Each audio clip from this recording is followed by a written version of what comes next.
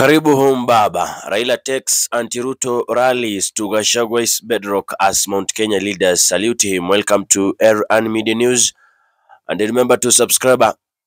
Orange Democratic Movement Party leader Honorable Raila Odinga is once again back in the Mount Kenya region, where he is expected to hold a series of anti-President William Ruto rallies in the counties of Nyandarua, Nyeri, Kiambu, and Murang'a, among other counties.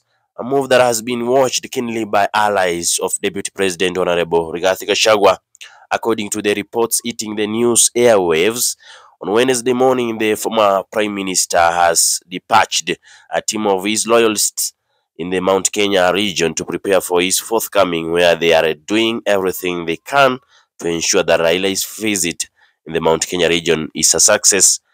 And addressing the press on Wednesday morning, the Mount Kenya region's leaders, who included Jeremiah Kioni, Ephraim Maina, Thuo Mathenge, and Peter Kenneth, among others, saluted Raila for proving that he is a close friend of the Mount Kenya region even after the votes were stolen.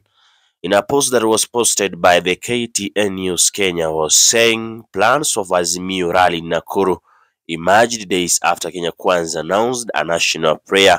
Azimio lays ground for People's Baraza in Nakuru and Nyandarua. Mtazamaji, wazo lako ni lipi kuhusiana na swala hili ambalo Raila Odinga anatarajiwa sasa kuzuru mlima Kenya, licha ya kwamba hakupata kura nyingi zaidi kutoka eneo lile?